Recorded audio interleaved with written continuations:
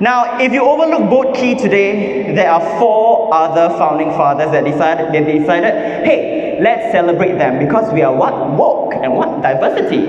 Yeah? So they decided to put 4 more founding fathers. We have Tan Tock Seng, we have Narayana Pillai, Munshi Abdullah, and we also have Sang Nila Utama.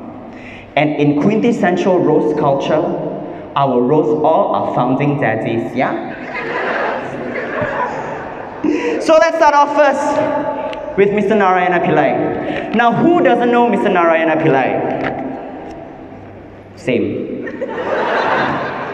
And I am going to quote at verbatim what Wikipedia says about him. He started his career as the chief clerk at the government treasury, where he verified the authenticity of currency.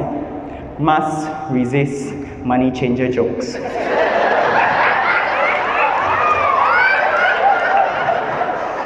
Pillai noticed a boom in building works. He wrote to his contact in Penang to send bricklayers, carpenters and cloth merchants to Singapore. Through these efforts, he also became Singapore's first building contractor. So for that, Daddy Pillai, we thank you. We thank you because you Pillai the foundation of Singapore.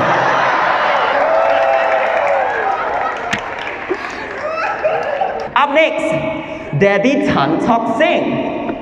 Now, I'll be honest, the first thing I think about with Daddy Tan Tock Seng is how delicious the chicken rice is. No, seriously, have you guys been to the Tan Tock Seng canteen? The chicken rice is damn nice.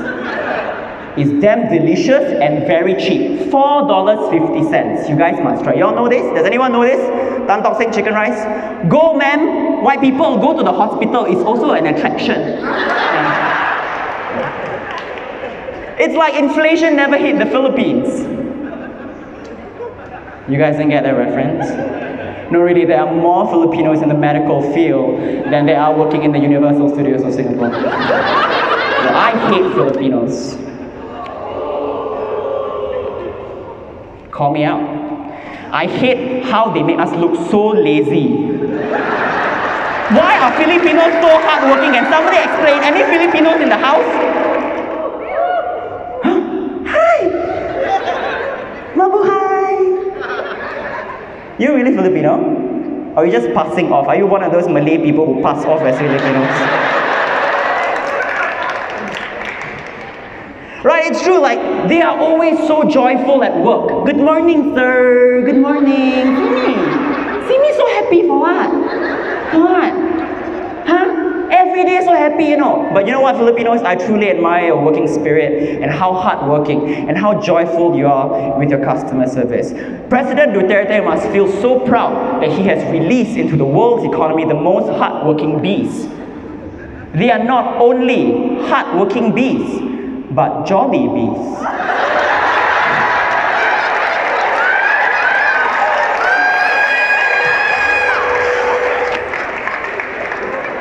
But I digress. Back to founding Daddy Tan Tock Seng. Again, I didn't know much about this guy, so I, as any other millennial, went to Wikipedia. On Wiki, his bio reads, born in Malacca in 1798 to an immigrant Hokkien father and Peranakan mother. Not a real race, yeah? Malay people, can you cheer louder for that? Sorry, Ivan Heng, I apologize. It's true. Would you like to fight me though? I'm so sorry. It's true. Malay people have this thing about Peranakan, like, are they real or not? Is it as a state of mind?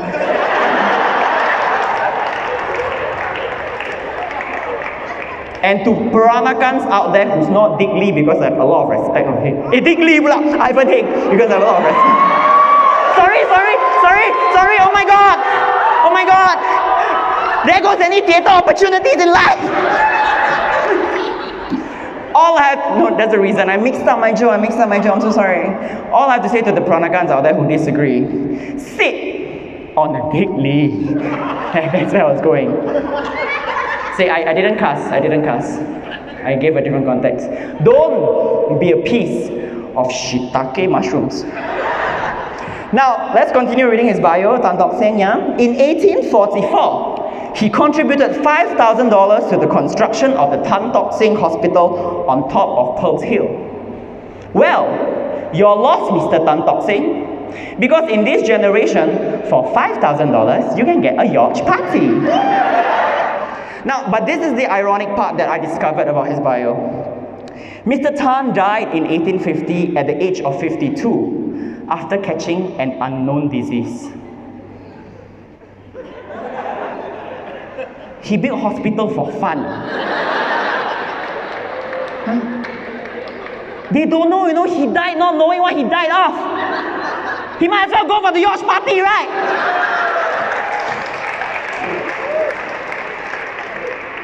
Who did he hire? Mina as nurses? Time of death sometime between 4 p.m. to 7 p.m. I don't know. I was on a smoke break. 3 hours of smoke break. Now the next third founding daddy is Munshi Abdullah. Now I know what you all are wondering. Munshi, who's she?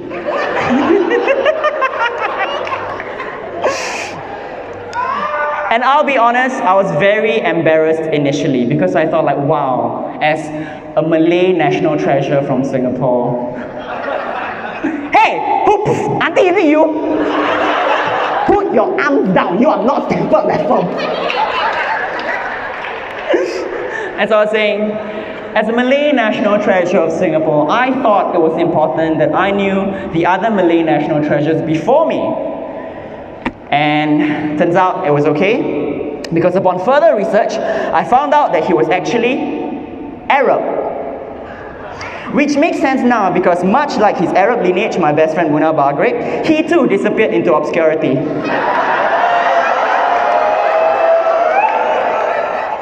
Okay. Knock knock! Munah! We're all wondering. I love you, baby. I told you to stay in front for all this, lah. Thank you. Now, Munshi is so obscure, the only write-up I could find on him is on Mothership. They quoted Munshi saying,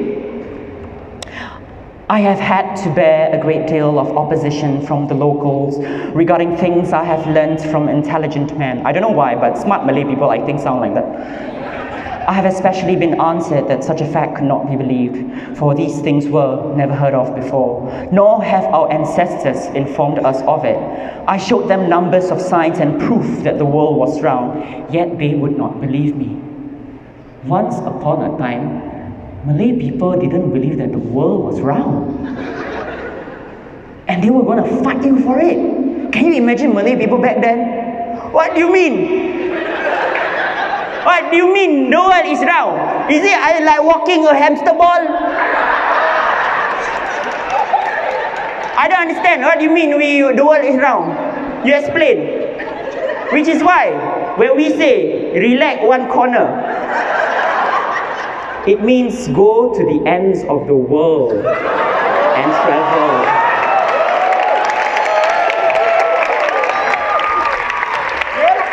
I don't want to see relax one corner jokes in your theatre shows anymore. Now you know what I mean. Auntie, are you okay? You seem damn stressed. Not you lah. There are many other aunties in the ocean out there.